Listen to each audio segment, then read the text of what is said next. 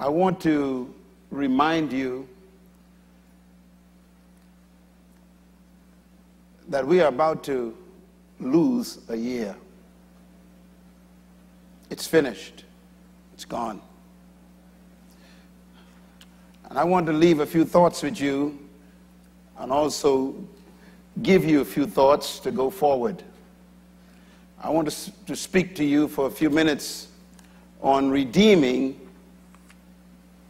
time. I want to focus on the 10 keys to maximizing and redeeming time. Please write this statement down. It may be a good place to start.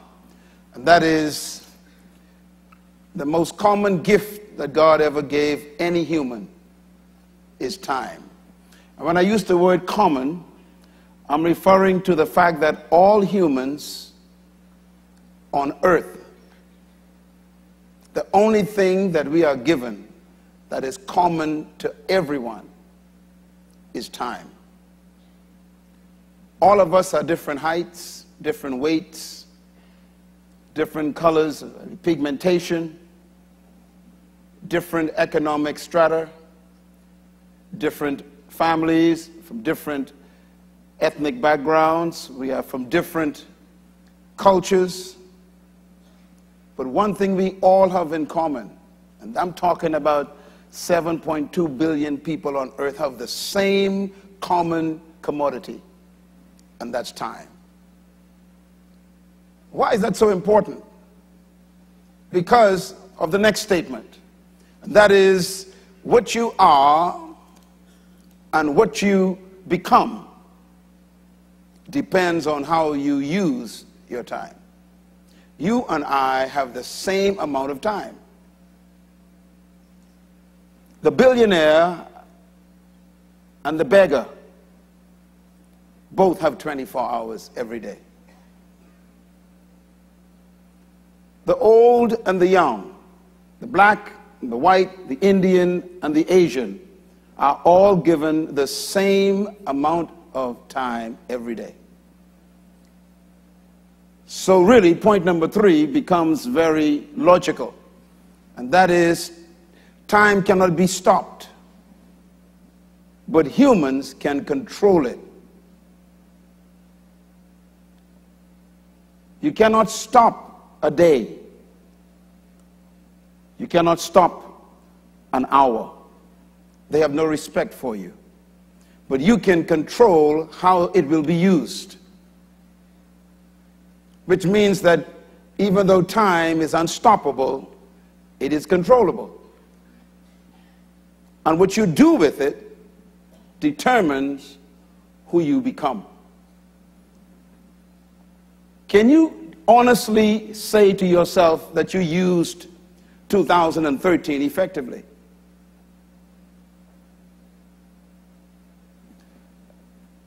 I think about time a lot because time is life. And every time a year passes, you are basically measuring time. Because a year is the passing of time in our cultures. And an opportunity to redefine your priorities is why New Year's come. Let me ask you to make a note of a couple of suggestions I want to make. First of all, a new year is an opportunity to refine your purpose, to go back and check it. Secondly, a new year is an opportunity to redefine your life's vision, to see if you are still on course or if you need to adjust. Thirdly, a new year is an opportunity to reestablish worthwhile goals. And I use the term worthwhile because some of our goals may not be worth pursuing anymore. And fourthly, a new year is an opportunity for you to bury the past and move into a new future. I love New Year's Day because the very word new means that there was an old one somewhere. In other words, time is a blessing or a curse depending on how you manage it. A couple of things about time. Time is life. If I ask you, how old are you? What I'm asking you is, what is your life? And you would say, my life is 80 years old, or 30 years old, or 15. We measure life in terms of time. We define life by time. Life is measured by time because life is determined by what we do with time. Life is lived out in time. Life is qualified by time. Life is also the passing of time. What have you become is totally dependent on how you use time. Life is also stopped by time. When you die, time stops. When you die, you move out of time into what they call eternity. In essence, death is life leaving time. So we are about to cross into another period of what we call time. We call it a new year. And time is temporary, but life is eternal. We were put in time to live a portion of life. And here's what I discovered about time. What is time? Time is an interruption in eternity. Time is also defined in my book as a small measure of eternity. Time is a piece of eternity. Time is a slice of forever with a beginning and an end. Time is the limited period during which an action or a process exists or takes place. In other words, time is a measure of space. Time itself has its own power. I was thinking about this last night when I read Ecclesiastes chapter 3, and you might want to read that with me. Verse 10, it says, I have seen the burden God has placed on all men. He has made everything beautiful in what? In its time. He has also set eternity in the hearts of men, that they cannot fathom what God has done from beginning to end. This statement is loaded, and I don't want to touch much of it, but I just want to make sure you understand the word beautiful. The word beautiful there is the Hebrew word that means mature, which means that God matures everything in its time. So there's a time for maturity. In other words, God created time, but he doesn't live in it. And therefore, when God speaks to us, we got to be careful. God lives in forever, but he placed us in time. He designed time to make life easier for us. God created time to give a piece of eternity a measure, and he put us in it. And God created time for us to live in it so that we could experience relief from eternity. I mentioned this some time ago, and I'll say it again. If you lived in eternity, it's a tough place to live. I used to wonder why God told Adam, don't touch the tree of life. And when Adam sinned, the first thing God did was kicked him out of the garden, and he put a flaming sword with cherubim, and the Bible says, to protect the tree of life. If Adam had gotten to that tree after he had sinned, we would be without hope. Because if you make a mistake in eternity, it's an eternal mistake. I thank God for time. Time is a relief.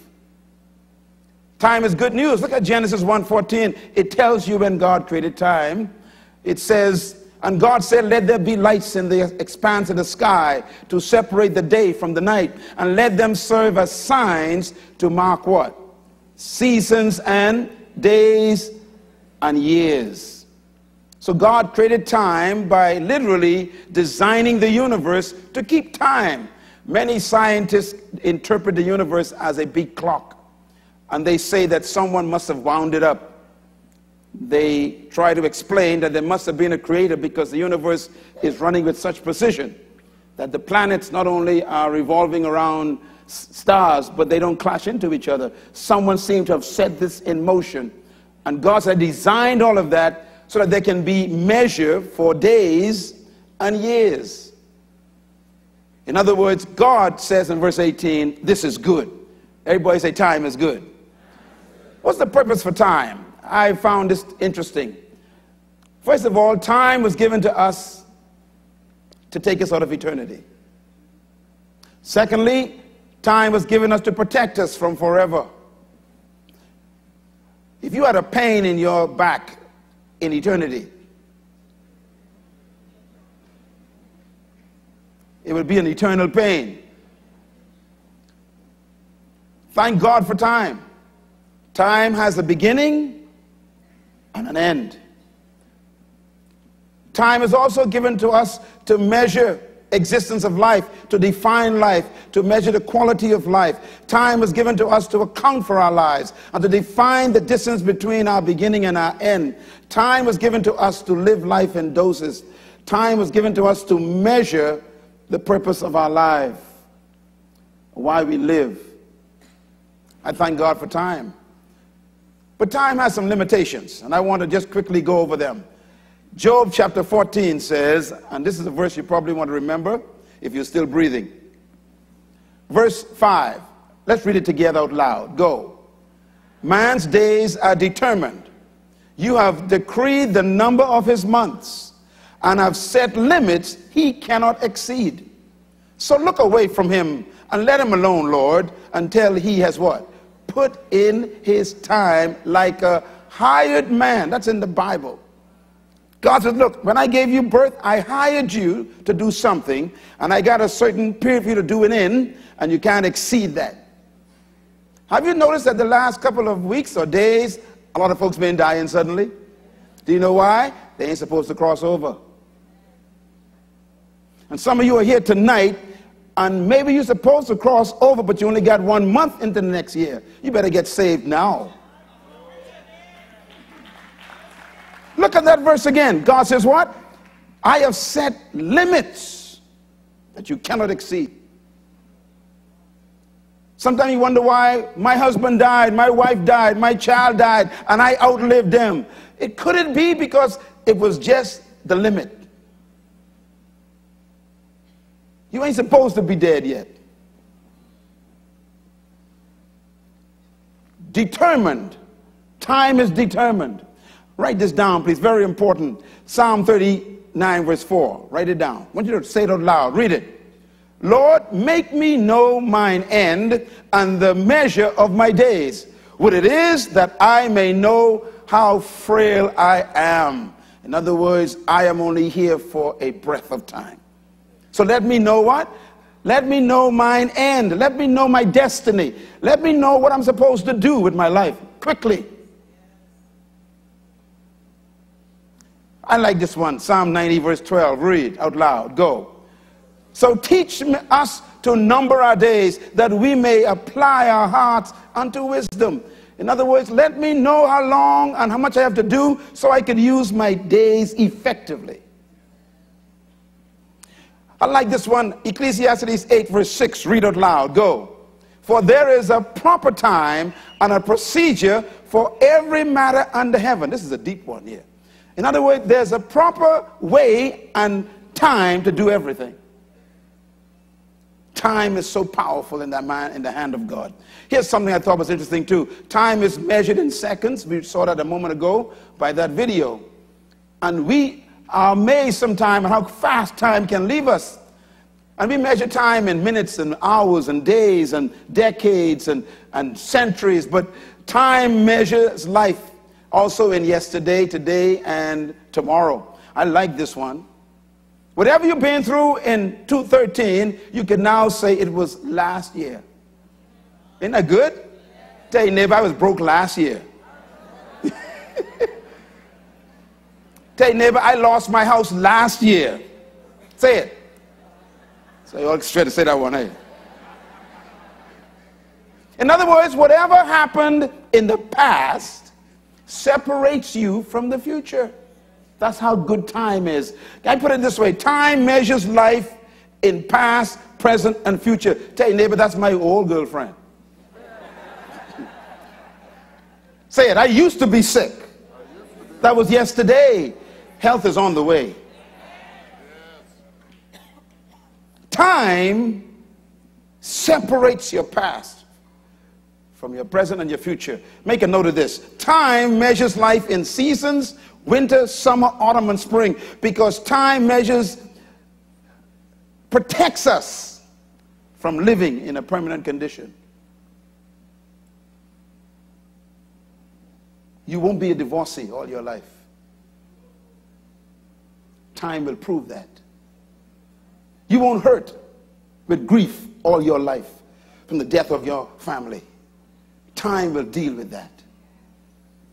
You won't be sitting around because that man didn't marry you. There's another man on the way with a fantastic life, with plenty more money than the one you was trying to get. Time will sort this out. Give God a big praise right there, some of y'all. Praise the Lord, Sister Claudine. Everybody say, time changes everything.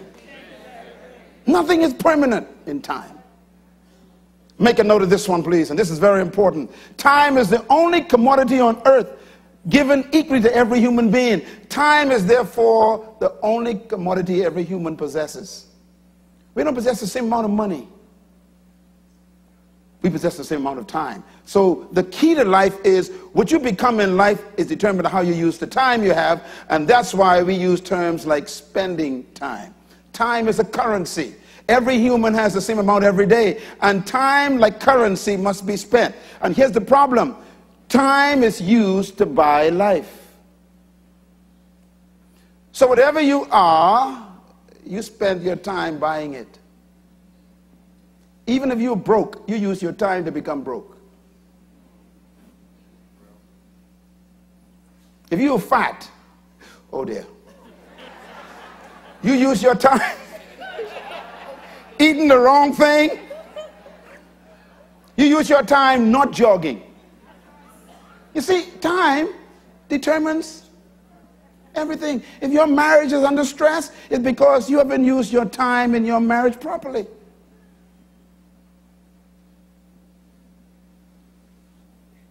Time is so powerful that whatever you invest your time in, you become. You got one new year about to start. My question is, what you going to do with the next 12 months? And what you're going to buy by December 31st, 2014? What are you going to look like? What are you going to have or not have? There are some people in your life you need to drop in 2014. Why? They ain't help you in 2013.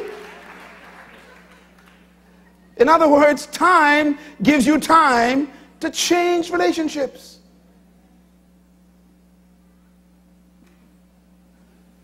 I put it to you, friends, that you can actually treat time just like money. Write this down. You can have time stolen. How many of you sat with people for 2 hours? When you was finished, you wasn't sure what happened? I mean, 2 hours of your life gone, and they talked to you, and you gained nothing. The older I get, the less time I have to just listen to talk. I don't know about you, but you ain't old enough yet. There's a certain period in your life where you realize, I ain't got time for this. People just kind of wander into your life, let's talk. Talk about what? Write this down. Time can be what? Abused. Time can also be lost. You can lose it, just like money. Time can be squandered, just like money.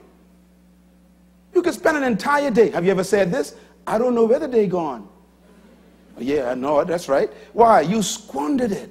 It didn't take you closer to your goals, didn't take you closer to your vision, didn't accomplish the things you wanted, and you spent it and squandered it on stuff that didn't count. Time is more important than money. That's why the businessman say time is money. Can I put it another way? Write this down. Time can be depreciated just like money. Time can also be devalued. Every hour is important. My question is, what are you spending it on?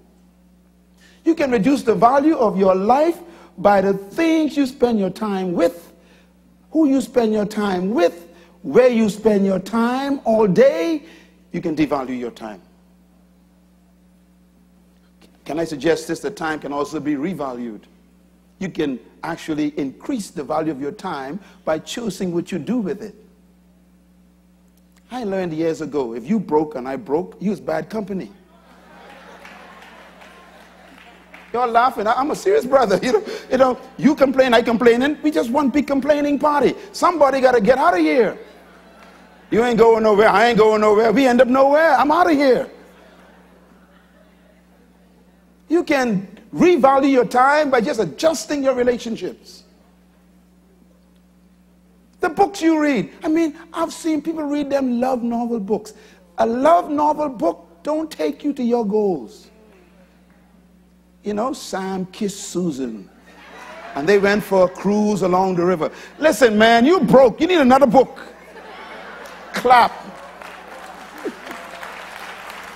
You got to revalue your time. Change your library. Go dump some books when you go home tonight. And buy all of my books in the name of Jesus. Amen. Praise God.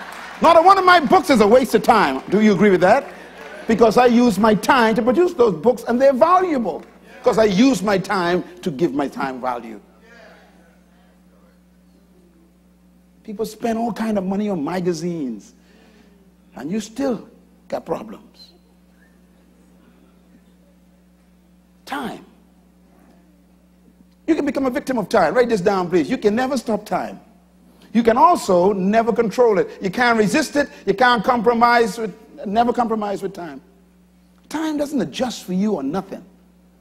You never tell anybody, tomorrow, wait till I reach. No, tomorrow coming anyhow. You can't touch it. You can never buy time. You can't buy it. You can never slow time down. You can never speed up time. Until death, you are stuck in time. You are victims. And therefore, all you have to do to make time your friend is to manage it. This is what I've come to appreciate. You can measure time in life. I read this verse, and this blessed me. Psalm 90, verse 10. Out loud, read it together. Go. The length of our days is 70 years. This is God is saying now, you got 70 years. Then what? Or 80. If we have the strength, yet those span is but trouble and sorrow. For they quickly pass, and we fly away. He said, okay. The average age of a human, God says, will be between 70 and 80. Okay, so if you're 30, guess how much you got left? And 10 of them are going to be with a walking stick. My father's here tonight. Boy, I tell you, I'm so jealous of my daddy. He's 89 years old. Stand up, Dad. This is my dad. That's how you look when you're 89. He can be 90 in May.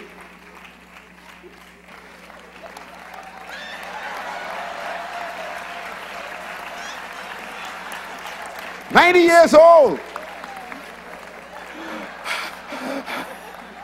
Thank you, Dad.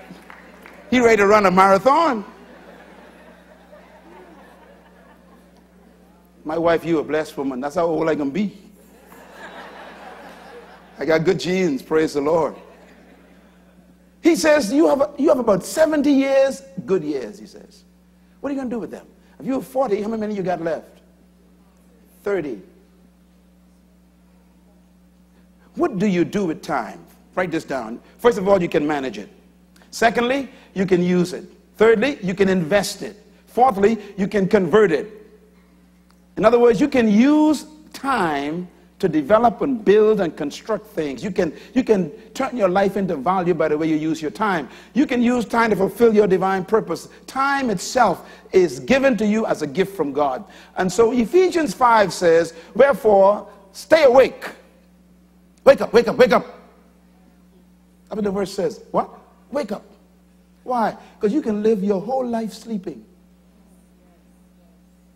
Read the rest of the verse. Read it.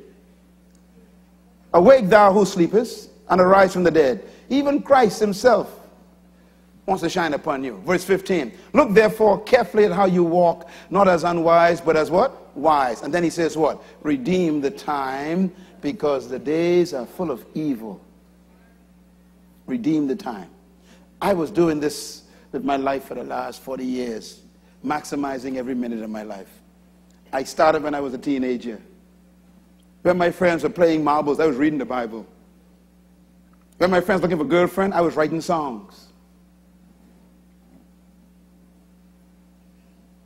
When people were reading magazines, I was reading scripture. So don't get jealous of me. I use my time differently. I am a product of how I use my time. How many times you read the Bible this year? Did you ever read the Bible this year? So do you know God's word?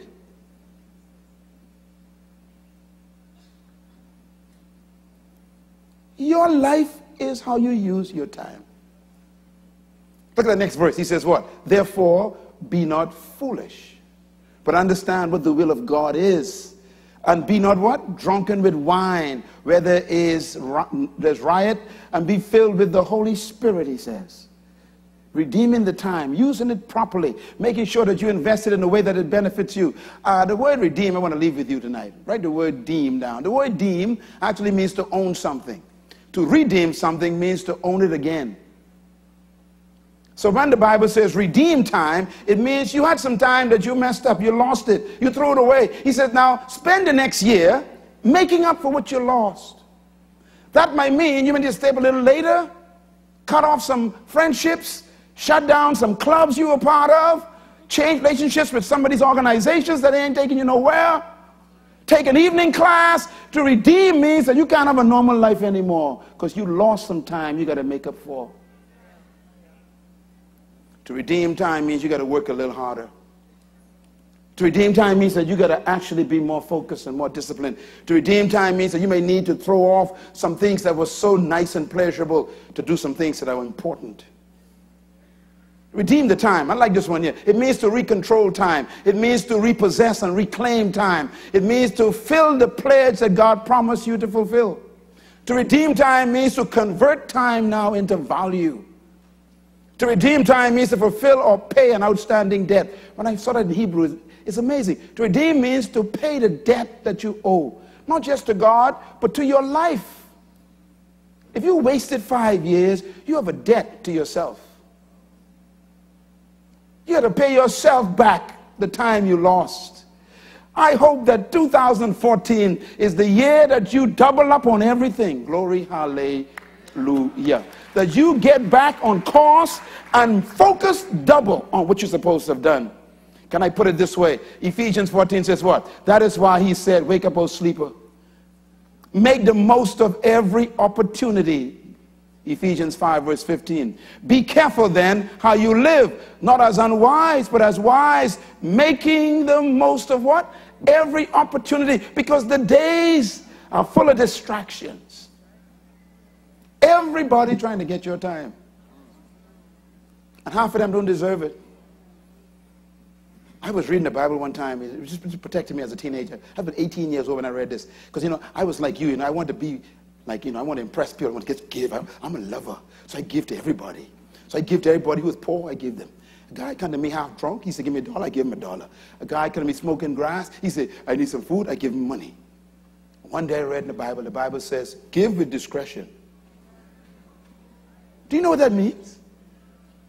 That means you got to assess who's asking you for something, including your time.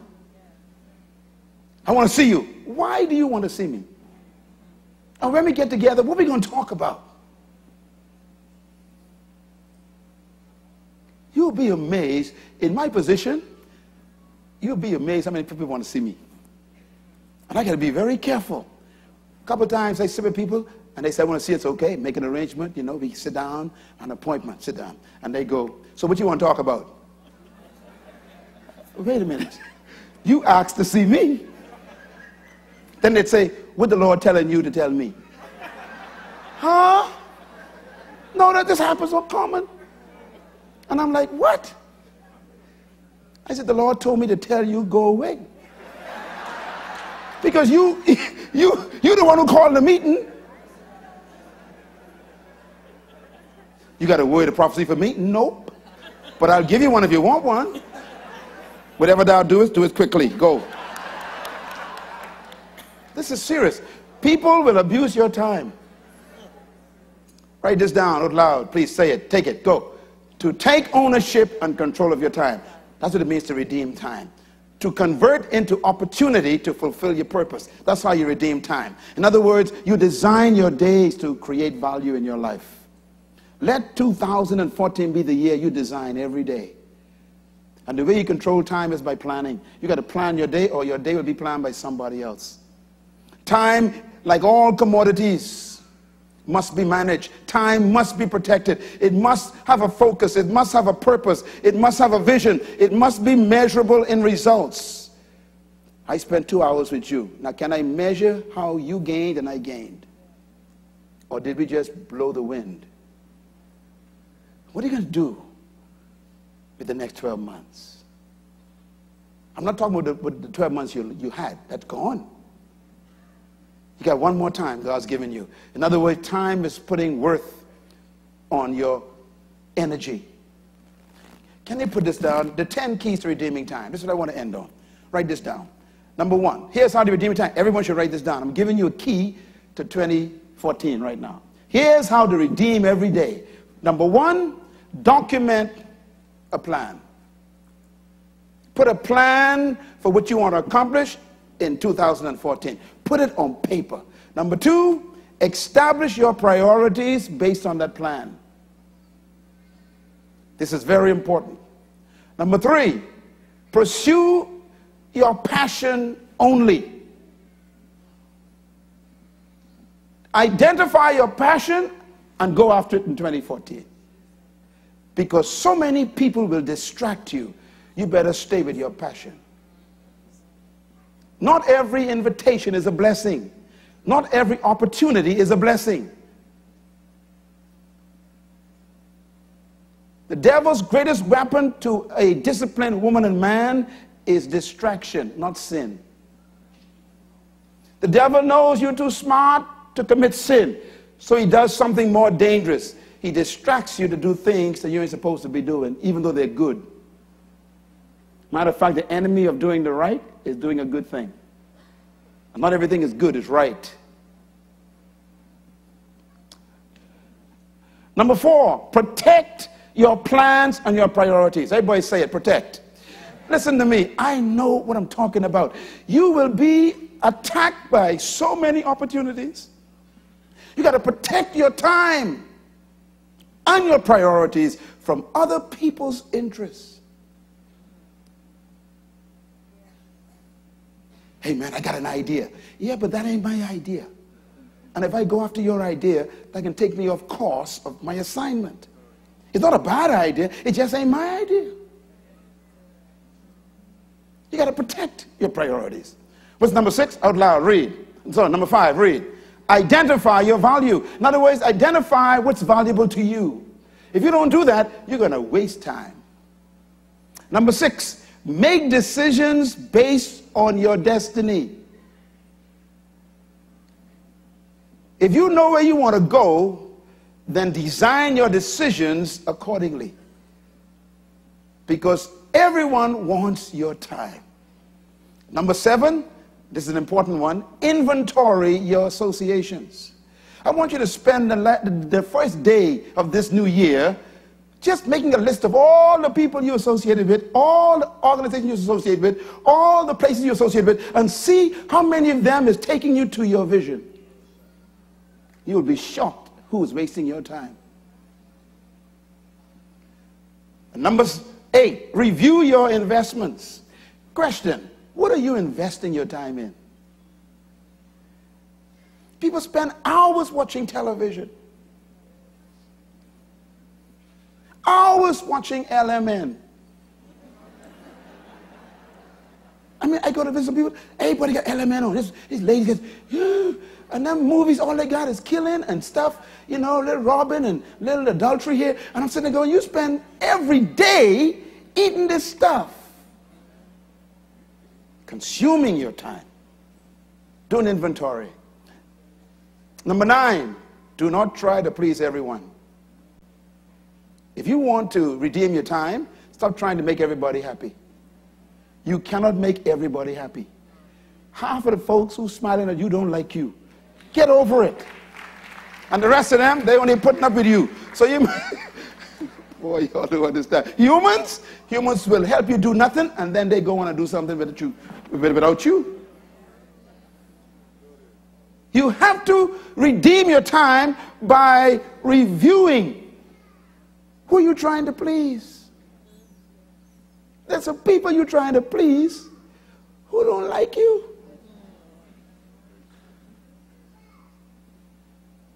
I like what Jesus said. He said, I live to please my Father. I live to get the approval of my Father. Stop trying to get everybody's approval. Everyone will not like what you do. They don't even want to do what you do. You have to be very careful how you redeem that moment. And number 10, write it down, it's the big one. Forget the past and pursue and design the future. Design 2014. Design it. Become an architect of life. This takes a little bit of exercise to do it. You know, you got to sit down and spend time. But you have to sit down and design your year. Otherwise, you will live somebody else's year. They're going to give you their architectural drawings. Anything that happens should be in association with where you want to go in life. I leave you with this word, with my heart beating with great passion. You have been wasting enough time. It's over. Do something. Get back on track. Control your future by making a plan. Forget about what you didn't accomplish. Don't be your own depression. It's okay to look at the past. Last scripture, Jesus, a verse you never saw before, John 7 verse 9. Let's read it together. Go.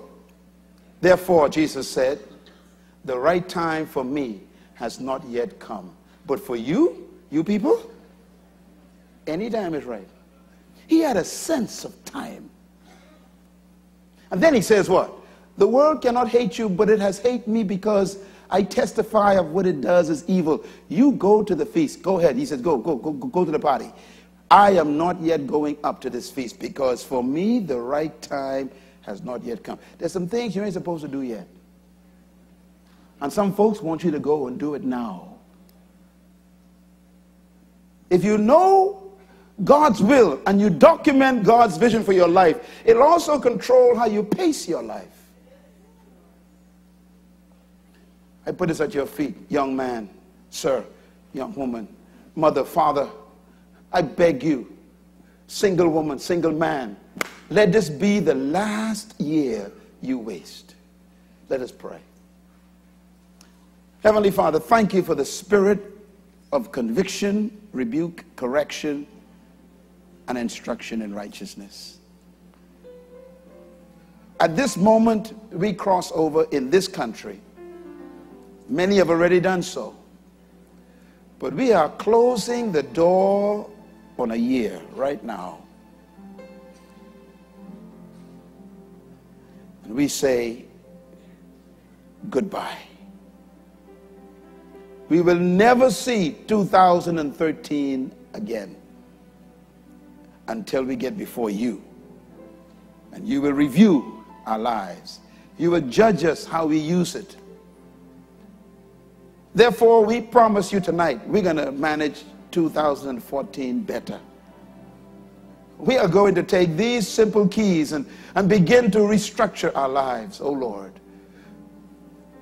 you gave us another year. We thank you.